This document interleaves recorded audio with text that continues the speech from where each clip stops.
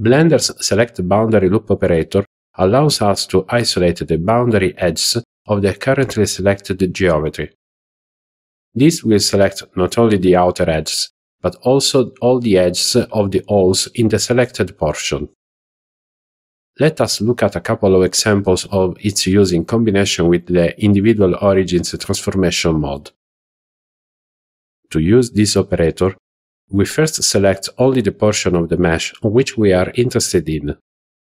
In this example, for clarity, I am hiding the parts of the object that we are not interested in.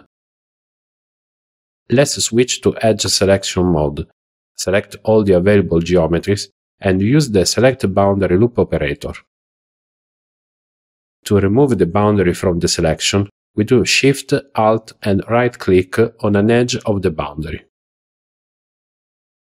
We now switch to Individual Origins Transformation mode.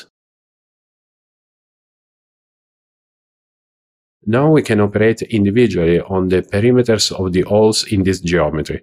For example, we can make more circular with the Circle operator in the Loop Tools group. Or we can resize them by scaling, which in this case will be done for each hole around its circle. Don't forget that you can add these vertices to a vertex group to quickly select them later and perform any operations you can think of.